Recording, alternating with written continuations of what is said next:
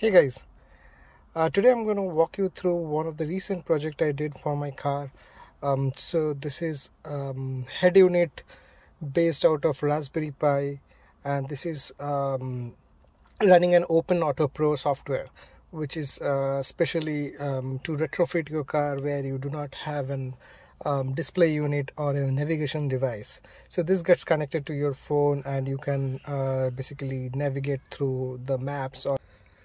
Here is my setup: Android Auto with a Raspberry Pi. I used a Raspberry Pi 7-inch display, and I've already installed a headless unit of the OpenAuto Pro into it. Now I'm going to set up in the car. This is a temporary setup which I have done so far. Let me set it up as a prototype unit for now and see how if it works. Then I'm going to make some proper wiring and adjustments. I've finished installing it. Navigate to work. Okay, work. Here we go. Head north toward Wright Avenue.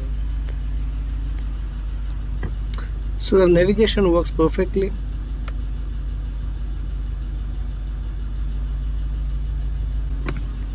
I've also added a Bluetooth OBD2 scanner.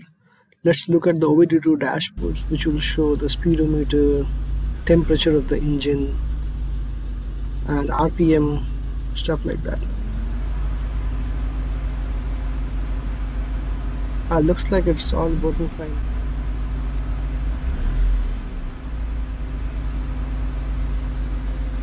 In 50 feet, turn right onto Wright Avenue.